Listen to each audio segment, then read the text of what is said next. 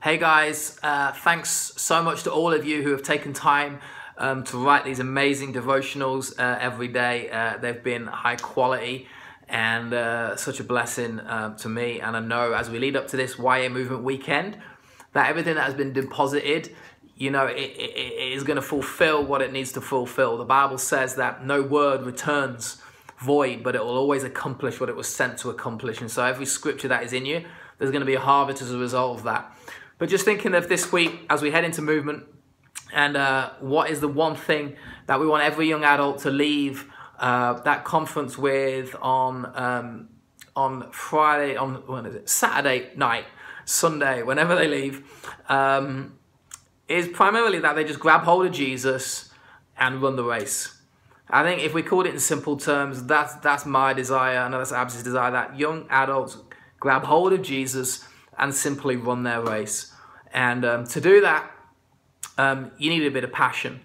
And there's this verse in Hebrews 12, familiar to all of us, verse 1 to 3, says, "Therefore, since we are surrounded by such a great cloud of witnesses, let us throw off everything that hinders and the sin that so easily entangles, and let us run with perseverance the race marked out for us, fixing our eyes on Jesus, the pioneer and the perfecter of faith.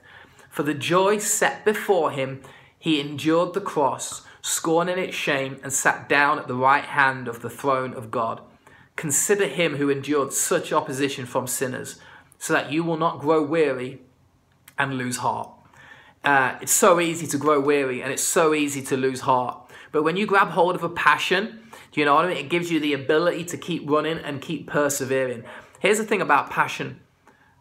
Skills can be trained, but passion can never be trained.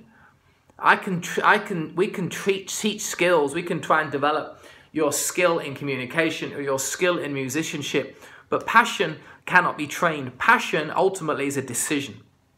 Passion is ultimately where you say, today I make a decision to be passionate about what I'm going to do, passionate about my friends, passionate about my church, passionate about the gifts that God has given me. And every day I make a decision with the passion that God has given me. And so I do it 100%. I don't lose heart. I give it all that I've got. And that is our prayer this week, that every single one of us, we simply go into this week and we give it everything we've got. We make a decision. Because the reality is our skills might slightly increase over the next 3 days. But our passion every day is a decision. How passionate am I going to be about serving God today? How passionate am I going to be about, communicating God within this conference? How passionate am I going to be about bringing an atmosphere of faith to this conference? Where is my passion today?